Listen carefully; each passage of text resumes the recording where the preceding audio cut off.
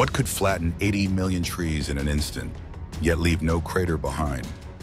On the morning of June 30th, 1908, a massive explosion rocked the remote Siberian wilderness near the Tunguska River.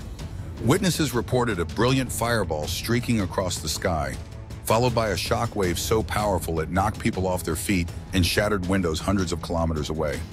The explosion released energy equivalent to at least 10-15 megatons of TNT, over 1,000 times more powerful than the atomic bomb dropped on Hiroshima. Yet when scientists finally reached the site years later, they found no impact crater. Instead, a vast swath of forest trees lay scorched and flattened, radiating outward like the spokes of a wheel.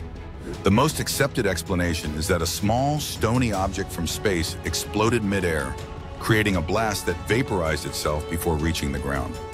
The Tunguska Event remains the largest such explosion in recorded history, a stark reminder of Earth's vulnerability to cosmic surprises and an enduring mystery that continues to fascinate scientists and curious minds around the world.